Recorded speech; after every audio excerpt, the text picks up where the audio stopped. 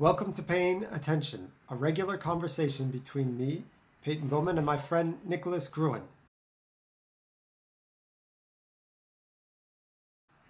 People will say, as if it's a kind of get out of jail card, they'll say, well, I'm not in favour of equality of outcome, in which, say, everyone is paid the same amount of money, which probably is a dumb idea.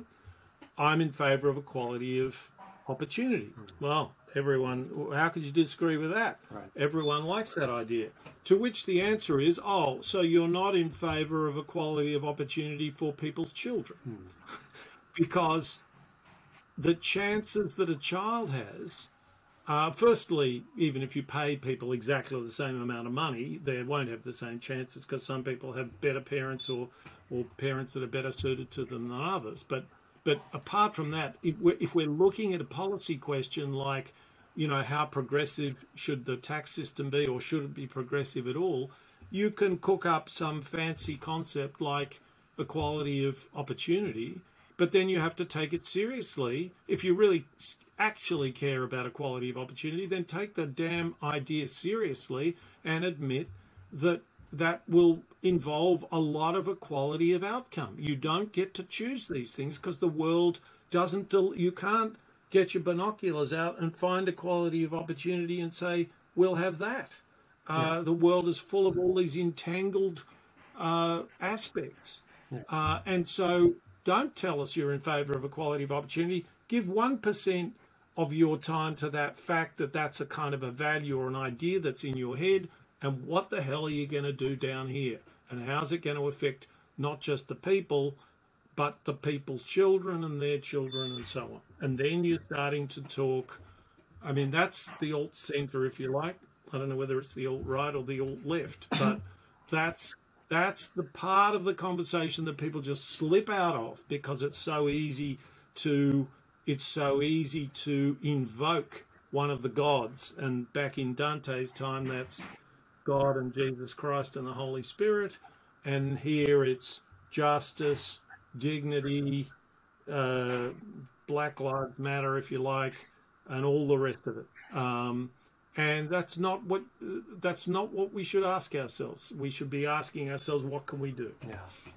So, I mean, I think that just to unpack this argument about the equality of opportunity and outcome a little bit, because I do think that that's something that is, in a way, central to the debate around liberalism, and let's say its critics. Yeah. So, and it's also, you know, it's definitely, I see this defense, or the use of this, you know, I believe in equality of opportunity more a little bit on the right side of the spectrum, I would say.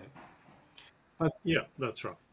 So how does this, so essentially to focus solely on this idea of opportunity, you are then putting, you know, let's say the child of someone who has failed to take advantage of the opportunities that were given to them, and then putting them in that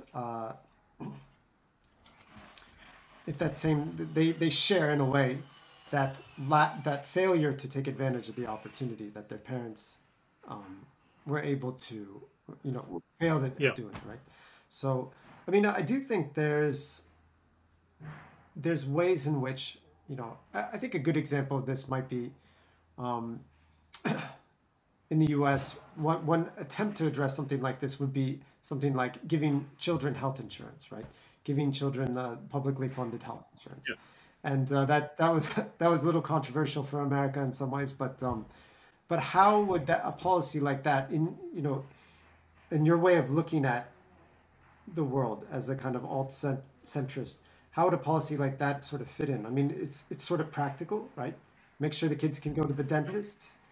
Two big thumbs up. Two big thumbs up.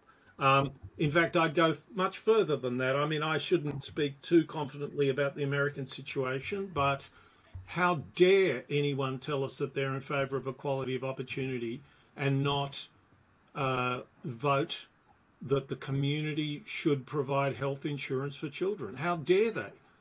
Wash their mouths out. Tell us the truth. You're not in favour of, you're not even in favour of trying. So, but that's an excellent example of let's just see the colour of your money. Just forget about the, okay, you've told us you're in favour of equality of opportunity. Now fill us in. Why wouldn't you at least do that? Well, do the Republicans or even the Democrats, just charging in that direction? Well, actually, they're not. They've got funds to raise from the health insurance industry and the lobbyists and so on. I'm not speaking too moralistically about that. That's the game they're in. It's a dirty, dirty game that we set up, that we're all complicit in, and we call it democracy as we know it. And as you know, Peyton, I have some ways of doing a bit of tweaking with that democracy. But yeah, perfect. A perfect example. If we were serious, we would do that, because that idea, which I hadn't thought of when I was talking about equality of opportunity, that is actually very well calibrated to that question. And that actually raises another another idea of mine, which I know I've spoken to you about, which is the hack. So the hack is a borrowing from the language of coders, the language of hackers, where someone might say, look, I've hacked up a program and will enable me to it'll enable me to copy an email to 1,000 people out of my address book. I've hacked it up. Now, what that's saying is that I've put together a whole lot of features of the world in such a way that I brought about a particular result. And my idea of the policy hack is that there are lots of critiques of the existing state of affairs, which don't necessarily lead one to any immediate conclusions about what you should do with those critiques. And I'll give you an example. So George Stigler from the University of Chicago, a Chicago, right wing or right of centre, fairly libertarian, liberal economist, worked up a theory and a lot of empirical support for what is now known as regulatory capture. So he showed that if you set up a public monopoly and then you regulate its prices, or in fact a private monopoly or a private market, and you regulate its prices, then by a process he wasn't too clear about, the regulators end up largely depending on the information that's provided to them by the regulated entities. They're the experts, they're the people who actually have the information, and so they get captured. And he was able to show that in many ways regulation increased their returns, didn't reduce their returns. And that also explained why many utilities were rather in favour of this regulatory arrangement. Now, all that is a critique. It doesn't tell you, good, we're in a world of monopoly, let's just throw away regulation. It leaves you in a dilemma. It says this thing that you put your faith in, you should put much less faith in. Okay, now that's a very important piece of work that he did. Now we've got to work in dilemma space.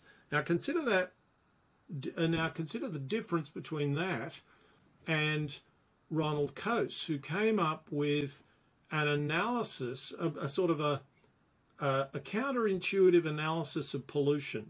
And he said, well, rather than thinking about pollution as a kind of a bad act that we punish the bad actors into doing the right thing, another way to think about it would be to say that the problem is just that it's a problem.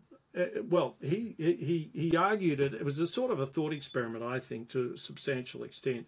And he said, well, if the owner of the factory also owned the land and the factories and then you've got the lives, we'll forget about them for a moment, also had an ownership stake in all the damage they were doing, then they wouldn't pollute and you would have internalized the problem.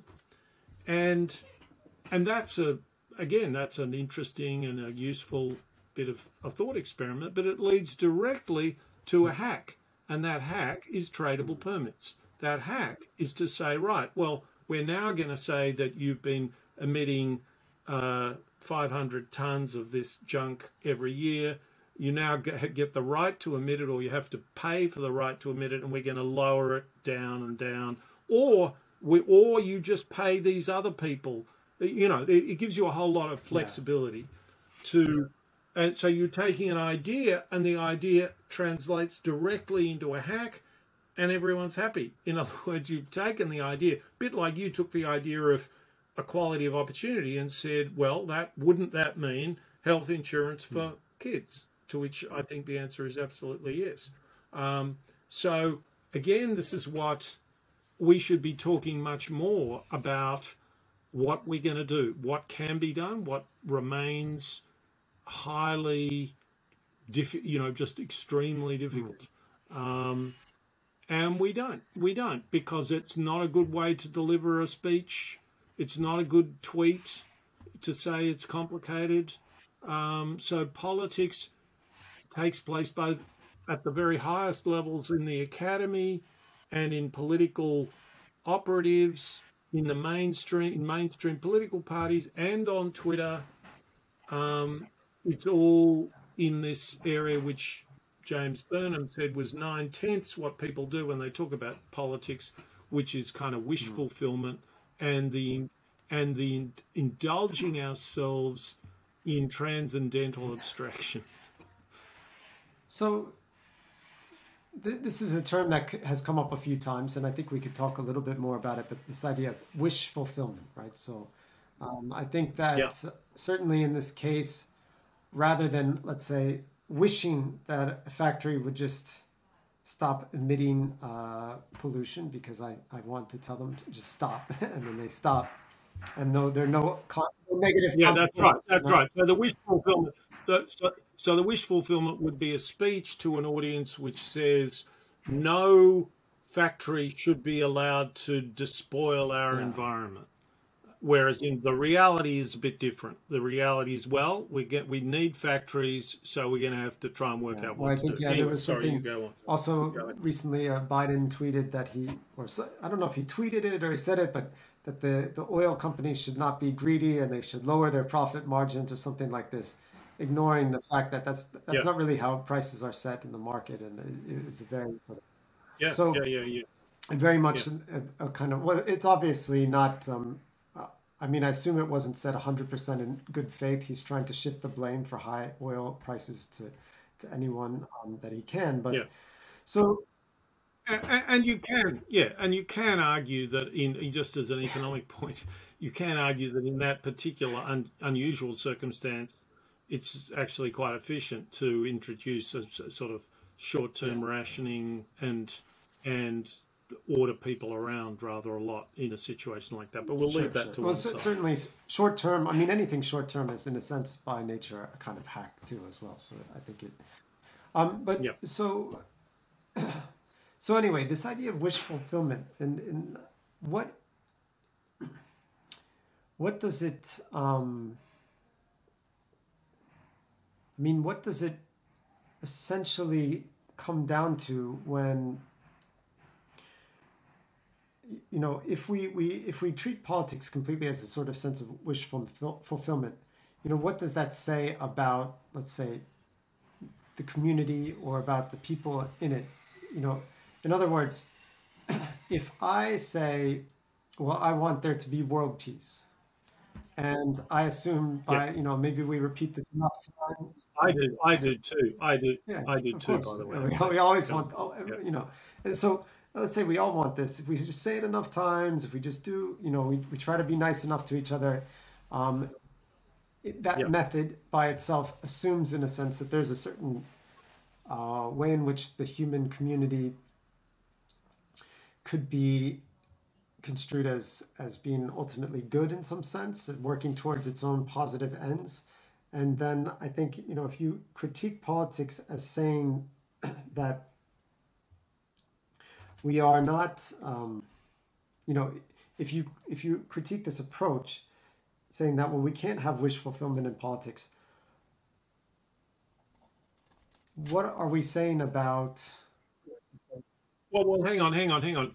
Let me say that the point about wish fulfillment is a point about the language in which politics Okay. is done. The way it's not, or politics in a sense should be about wish fulfillment. It should be about different people coming to assembling in their collective capacity and saying we should do this. We should invade Iraq, or we should certainly not invade Iraq. We should give more money to the poor. We should. So it's about wish fulfillment. It's about trying to build the world that we want. I was going to build a better world, and then a conservative could say, well, that's a big mistake to try and build a better world. It's got to be a lot about maintaining order and maintaining what we have, and that's okay. That's again a kind of an ought. That's a kind of a wish. So everyone comes to politics with their wishes. The problem is they sort of leave politics with their wishes, and they engage in political debate in terms of alternative wishes rather than the task of weighing the wishes, weighing the means and the ends by which we try to realize those wishes, work and then move to I was going to say healthier, but certainly move to a healthy future. So it's not saying we shouldn't worry about our wishes. It's saying we shouldn't imagine that asserting a wish is to achieve a wish. In fact, this is something which lots of critics of corporate planning badly done. Is say if you look at what these corporate goals are, they're a bunch of wishes. They're not carefully thought out statements about how you're going to do stuff. Yeah, I think that I kind of wanted to bring that up because I think that one potential way in which someone could misinterpret this idea is to say that, well, people just have these kind of dreams and there's no way to achieve them. What you need is some sort of like autocratic, technocrat who can sort of figure out how to solve the problems. And that's not what you're saying, right? That's exactly not what I'm saying. And one of the things that I've also been misunderstood to be saying, and Burnham particularly, really just by quoting the Burnham, is to say people, in fact, the blog post was about this, to a substantial extent. People say, oh, well, you're very pessimistic about human beings. You don't want there to be, you don't want politics to be about fulfilling our wishes for the future, and that isn't the case.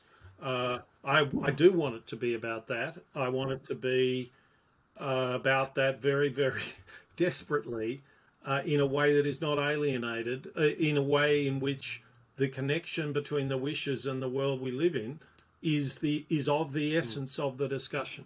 And it just is so often not the case. And when you were a little earlier, you were talking about, well, I don't know whether you were talking about, I think you were, but it would conjure up in my mind the idea of politics and community. And of course, as an American, part of the bedrock of American political thinking, Tocqueville is there as this Frenchman who travelled around the United States in the 1830s, writing up what American democracy was becoming at the same time as being rather anxious about certain things. And he was saying that he was marvelling in the capacity for communities to come together and to constitute themselves in their collective existence in a town hall meeting and work out how to build a better world. And at that scale, you are able to, at that scale, there's more disciplines on people not to just use nice words, because this person who's speaking, we know that last week they really should have brought their grandmother some food, but they didn't. So how dare they talk about building a better world and our duties to each other? In other words, And so politics at a more local level has to attend more to the fabric of life in terms to this relationship between our political aspirations, our social aspirations, our wishes, and the way people are behaving. And you don't have to do that in mass media based politics. It's totally absent. You have a publicist, you know, get lots of nice shots taken of you when you go to some social function, and or you might want to go and shake the hands of some refugees, or you craft an image. And we don't, you know, we have to use our skills, such as they are. Many of us don't have them, you know, those of us with the best of those skills, they're not very powerful, to read between the lines and work out whether this person's for real or not. So this whole tacit layer, this layer of life, is just folded away from all these words that we use. And of course, this has always been a big problem. And then the bigger democracy gets, the more intermediated it is by mass media, in which I include social media. Certainly amped up social media, maximally interconnected social media, the more it's down to the words, and the connection with the fabric of lives is just not there. Yeah, I'm reminded a little bit of some of these movements of civil disobedience, right? So in some ways, the American civil rights movement started not with some, you know, there are obviously a lot of sources to this, but it kind of started with a bus boycott, right? You know, what does riding the bus have to do with being, you know, the grand idea of everyone being equal and having rights, and or even with Gandhi, you know, his starting point was just let people pick up salt off the beach so that they can use it. You know, it's just sit lying there on the beach. Let poor people just take the salt and use it, right? And it was in that particular, very specific, very limited goal that had that larger aim kind of encapsulated that would go towards. Well. Can I Yeah, maybe just interpolate here? In many ways, those two examples that you use yeah, are political hacks. So what they're doing is they're engineering a collision between the life world and the ideas and the rules and the legislation and so on. And they're trapping the rulers in a massive dilemma, because they're trapping the rulers in something which is exposing the contradictions of what it is they're doing and the unfairness of what it is they're doing and so on. And that again is, you know, it's a good example, because I think a lot of left of centre activism spins its wheels.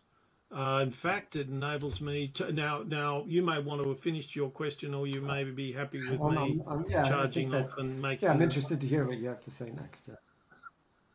Yeah. So think of wokedom.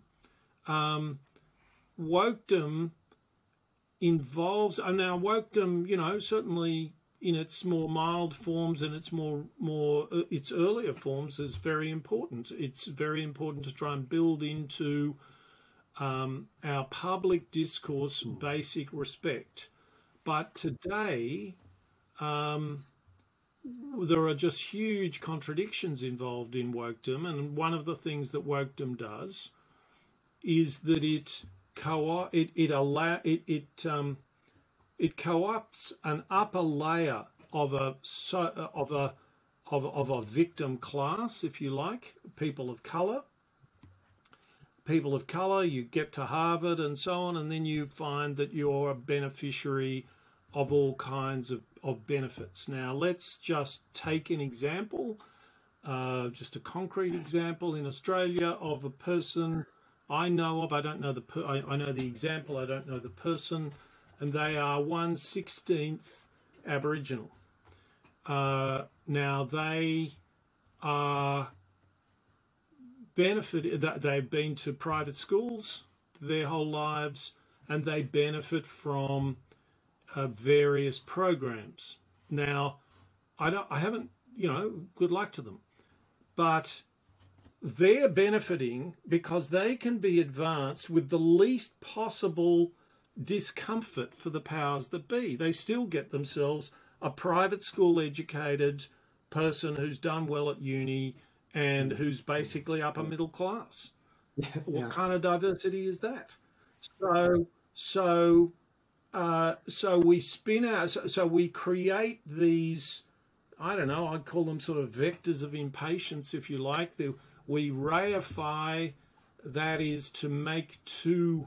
We reify ideas. We take these abstract ideas, and one of them is whether you are Indigenous or not.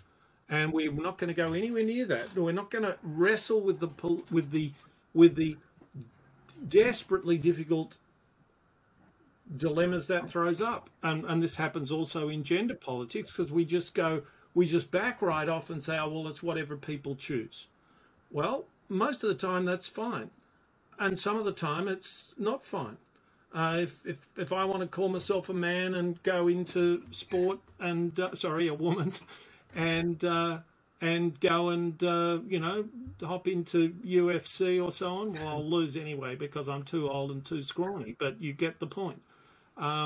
So we live out, so increasingly politics heads off into this world of abstract ideas, and that which are then kind of weaponized further down rather than engaged with. And it's madness. It's just a terrible state of affairs. Yeah, well, I think that the example of kind of being woke is interesting in the sense that I do think that I think we spoke a little bit before about this one thing I saw on TV where this woman was giving a speech in one of these school board meetings, and these are, I don't know if you see a lot of these in Australian media, but it's kind of the school board meeting is now a major point of conflict with parents coming to protest in these American public school systems. Yeah. I definitely do. I've seen some of this stuff, and I just was reading a couple of. Somebody rang me up from San Francisco. So a friend of mine contacted me because he was part of he's a school teacher in San Francisco, and he was, he saw this thing which you probably know about. It was the renaming 44 schools in the San Francisco district. It became a national issue. And he was talking about how this could be depoliticized, and we were talking about Yeah, yeah. sensitivities and things. Well, But anyway, I think that's what, watching one of these, I was watching this teacher give a speech, and I thought I could kind of see the point she was going for, but by using this language of this very abstract language to talk about race relations, I felt that it was very, yeah, if you were on the outside of that discourse, it's very, very alienating, and it's not at all attempting to build a bridge. yes, totally. And so this woman actually turned out to be a Latin That's teacher. right. And I used to be a Latin teacher, so I was very interested. And I looked at she had a very active Twitter feed, and I looked at it, and I could tell just by reading the Twitter feed that this is a good teacher. This woman really cares about her kids, and the stuff she was doing in her classroom Yeah, yeah, were like these hacks. So, that's right. and I thought it was great. Yeah, I mean, up to a point. I would certainly have an interesting conversation with this person, but I thought she was great. I thought what she was doing in the classroom was great. Like one thing, for example, she was doing is that there's a textbook which I used called the Cambridge Latin. I think it was Cambridge Latin course, and in the first book of this textbook, which is the one you read when you're the youngest, there is this depiction of a Roman household with slaves, and the slaves have a very good relationship with their masters, right? Well, there's one kind of good slave and one kind of bad slave. And so, yeah, certainly that this kind of discourse, even though none of the slaves were African or anything like this, and it was this pre-modern slavery, and Romans were definitely slaveholders. All of it was accurate. oh, I see. And But then but and but then away we but go. Then it turns into a this complete, textbook, the yeah, narrative of the textbook is based on, I think, Roman comedy. That's the source material. But it's fair if you're yeah, teaching, let's say, kids in a school. especially maybe in a more southern school, and people are conscious of these narratives. Oh, slaves were all happy when they were living, in the plantations before the war, and you hear this kind of thing when I Yeah, heard it when I was growing yeah, up, and I don't think it's true. And I mean, yeah, at least I can't imagine it was everyone's experience that this was a great situation. And you might not want to teach that in your classroom. So yeah, she changed this word, this servus, which means slave, to amicus, which is friend. And that has a different, it has the same grammatical kind of features. It has the same sort of declension, same ending. So, in terms of teaching the material, that was pretty good. yeah, And I thought that's a pretty good solution. I mean, would it be better to rewrite the textbook and to address some of these issues a bit more head on? But I thought that was great. I thought that was a really nice solution to yeah, the problem. And it was very practical, very much a yeah. hack. She, And let me just interrupt that it matters, all of that background knowledge, which call in some sort of sense tacit knowledge, all that matters because you could do this hack and just yeah, think, yeah. oh, yuck, she shouldn't have done that.